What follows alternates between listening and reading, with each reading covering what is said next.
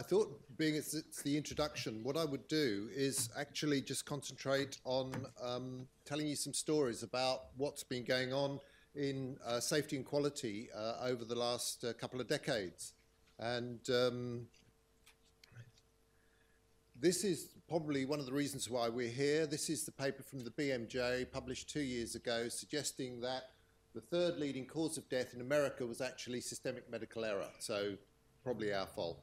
It was published in the BMJ. I'm pleased it was published in the BMJ. The editor of BMJ Safety and Quality didn't want it published in the BMJ. They wanted to bury it in one of their supplements to BMJ Safety and Quality because they said this would scare people too much to actually engage in safety and quality. So we could be scared and we could be scared off by what we hear, but I think we're still going to persist, and that's probably because you're surgeons, and it's probably because I work with you that I will persist as well. So what makes healthcare safe? Who is responsible for making healthcare safe? And who's responsible for making it unsafe? And who's responsible for getting it back to being safe again? Those are the sort of questions that I think we have to ask ourselves, because we're really responsible for what we've got to do. And we can see that it could be us, it could be the nurses. There's always a nurse to blame. We can usually find several of them. There's always possibly some responsibilities around professionalism and honesty, and maybe the insurers can help us, maybe the law courts can help us, or perhaps the law courts get in the way when we're trying to do a good job. But those are the issues I'm going to address, and I'm just going to tell some stories as background. Now, this is the only question I'm going to ask you, and it's only for the surgeons, so any anaesthetists can sit on their hands for the minute. Does anybody know what the shape of that graph is? Risk-adjusted complication rate here, and surgical skill rating peer-reviewed by your own colleagues. Anybody, any ideas? How does that look? Do you believe it? Okay.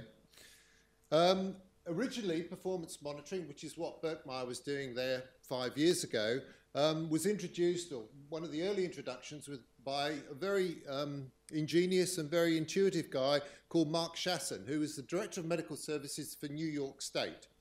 And what he said was, if you as a hospital or you as an individual want to do anything cardiological or cardiac surgical, you have to collect my database.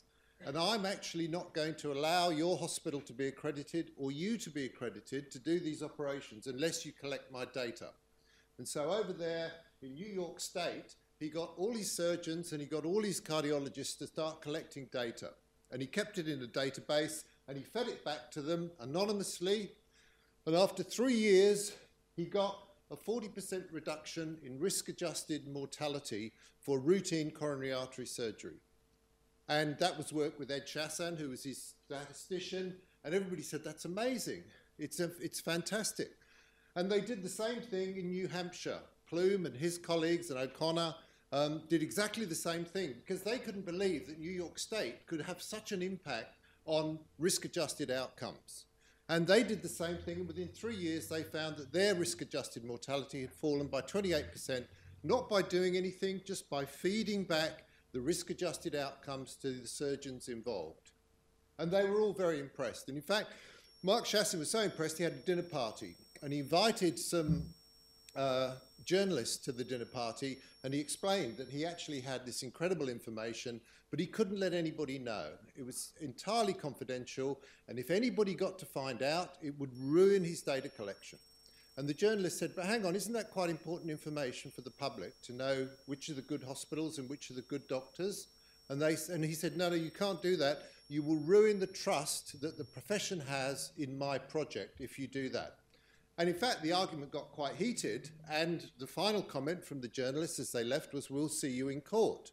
And Newsday, which was essentially Today Tonight or one of those evening television programs, took Mark Chasson and the Department of Health in New York State to court to get that information out into the public domain.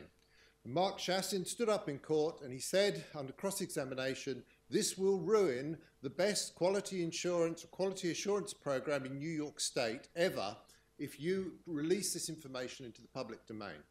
And the judge said, that's a very important point, Dr. Shastin. Thank you very much indeed. And the newspaper produced their witnesses, and their witnesses says, when a patient goes to a doctor for cardiac surgery, the single most important thing he needs to know is he going to die? And this information tells us that. And the judge said, that's a very important point. I'll have to weigh this up in my judgment. And in his judgment, he said, actually, when patients go to see doctors, they want to know how good their doctors are. And if you've got information that informs that debate, then it has to be in the public domain. That afternoon, he ordered the Department of Health in New York State to release this information. And the next day, on the New York Times front page, was not the risk-adjusted mortality, but the crude mortality of every cardiac surgeon in New York State. And it hasn't made any difference to the program, and it hasn't made any difference to the surgeons. In fact, if you talk to the surgeons now, they say it's a good starting point for a discussion of risk for individual patients. And Stephen Shortell observed the same thing across in San Francisco, and when they did their study, it was on radical prostatectomies. Within a year, just by feeding back the outcomes of the data of the operations that were being performed, they demonstrated a reduction in complication rates. So getting your results may well be quite important, and it's probably important in terms of honesty. This is another study about honesty in healthcare. A chap called Steve Kraman. Now, Steve Kraman is from Lexington, Kentucky, and he used to be the Director of Medical Services for the Veterans Affairs Hospital in Lexington, Kentucky. And he decided, when he was getting reports from his incident reporting system, he was deciding that he should share the information with the patient. So this was way back in the mid-80s. He was saying, that's so important, I have to tell the patient that the hospital made a mistake. We didn't give antibiotics, you've had a wound infection, you've had longer in hospital than you should have, you've had to come back for extra operations, we will compensate you for that, we will speak to your solicitor, hospital solicitor. The hospital solicitor was Virginia. She's always V-Ham on all the papers, because otherwise it would be Virginia Ham. And so she used to sit down with another solicitor, and they would compensate the patients for what went wrong. And for the first 3 years, their costs went up, and they were thinking of stopping the study. But for the next 16 years, the costs fell because they were actually reducing the amount of litigation that turned up. And everybody said, it's a Veterans Affairs hospital. It's not a proper teaching hospital, not a busy hospital, not a proper hospital, and it wasn't a prospective study. So we can't trust this data. So they then did the study again, and they put it into the University of Michigan, and these are the results that they got. They found that within 4 years, they managed to get a 2/3 reduction in their legal bill. They reduced the number of cases, and this is essentially, we think, reductions in vexatious litigation. This is the vexatious litigation agreement because they trust the hospital. What Steve Kraman said in Lexington, Kentucky, was that if a patient felt that the hospital had done something wrong and not treated them correctly, they would go to a solicitor in Lexington, say the Slater and Gordon of Lexington, Kentucky. And Slater and Gordon would say to them, has the hospital told you they've done something wrong? And if the patient said no, then the solicitors wouldn't take the case on a no-win, no-fee basis, because they knew that the hospital was honest enough to tell the patient the truth, and that was how they eliminated all the vexatious litigation. And they think the same thing happened in Michigan. So with these wonderful results, they tried to get it published. And they called it Honesty in Medicine. And they eventually got it published in the New England Journal of Medicine. But it took them over a year to get the data published. And the reason was, everybody said, all the reviewers said, isn't that what hospitals do anyway? We can't publish this, this is normal practice. And they wouldn't publish it until they changed the authors. And then they demonstrated that they did get reduced legal costs over 4 years, and it wasn't a Veterans Affairs hospital, it was one of the hospitals that we work in. So honesty there was demonstrating that it was actually quite important in reducing costs for the profession. This is a paper that I published with Tom Fords, who's a lecturer reader now in law and medicine at ACU, the Australian National University, ANU, sorry. And what we proposed way back in the early part of this century was that actually doctors have a fiduciary duty to tell patients when something goes wrong. It's actually, fiduciary duties are to do with an imbalance in the power relationship between two parties to an agreement. And we would say there's actually an imbalance between the doctor here and the patient here, and the doctor therefore has a fiduciary duty to tell the patient when something goes wrong. And we put this into the press. It actually happens to be a journal that Robert Francis, who did the mid-staffs inquiry, read as well. And so when he was producing his report on mid-staffs, he rang me, in fact he Skyped me twice from his chambers in London, and he came up with a duty of candour, which was very similar to the fiduciary duty to tell patients about what's going wrong in their care. So across jurisdictions, we can begin to agree some of the things that we may have to do.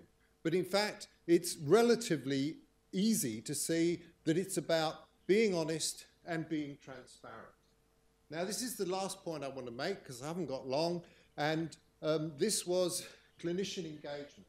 Recently, we've had work coming out of Safer Care Victoria and the Department of Health and Human Services, which is talking about engaging clinicians. And it's these 4 items: setting the agenda, informing clinicians, involving clinicians, and then we get empowered.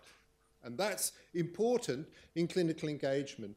And we'd been thinking about this for some time in Geelong, and we said, actually, it's more important than that. It's a number. You can actually calculate clinical engagement. And the important thing about this paper was that it had not only a doctor and the clinical risk unit involved, but it had the it had the director of nursing and the chief executive involved as well. And that was important because it meant that the organisation was involved, and the organisation wanted its doctors to be involved in what was happening in its hospital. And what we said was, it's the percentage of patients receiving guideline-compliant treatment. And we've recently, in a piece of work we're doing with a group in Ireland, in Cork, where we're looking at the number of guidelines that would exist for a busy general hospital that's got peds and obstetrics and general surgery and all the other specialties. And we think it's about 200.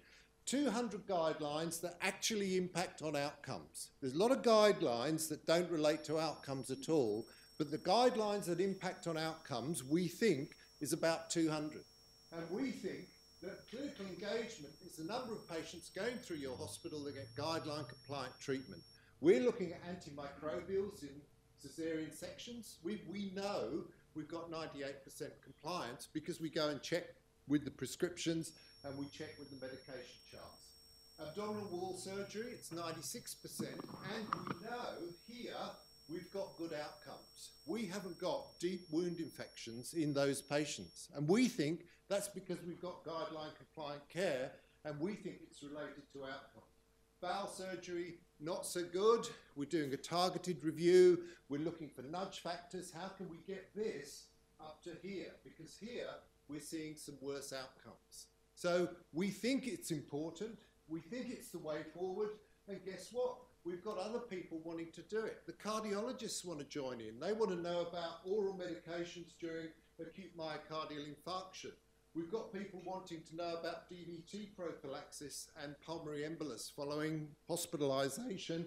And we've even got the oncologists wanting to know whether we're complying with the guidelines on febrile neutropenia. The chest physicians, community-acquired pneumonia, do we follow the guidelines? People are actually quite engaged in that because they're their patients and they want to know how good they are. So we think we can move forward, and we think we will, and I haven't got any more stories. Being weeded out by solicitors coming to an agreement.